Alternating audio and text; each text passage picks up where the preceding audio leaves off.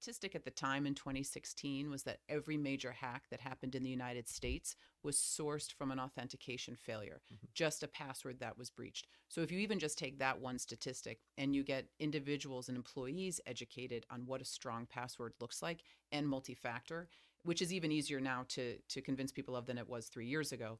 But if you help people understand their role in cybersecurity and what they can be doing, then that human behavior piece becomes so critical. And what we're really trying to enforce is that if you have a phone, if you're on a computer, if you're an employee, you're typically connected to the digital infrastructure, you then have a responsibility and accountability for cybersecurity. It's not something you delegate to your IT department.